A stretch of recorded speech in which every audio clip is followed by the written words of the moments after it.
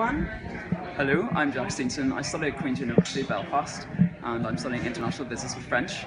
I believe that I'm an influencer because instead of completing a corporate internship in summer and trying to make some money, I use my business knowledge that I learned in my classes to work in a microfinance NGO in Costa Rica. And I like to use my business skills that I've learned to make a positive change in my environment. And I feel like this aligns with Deloitte's kind of green policies and their sustainability programs they have in place.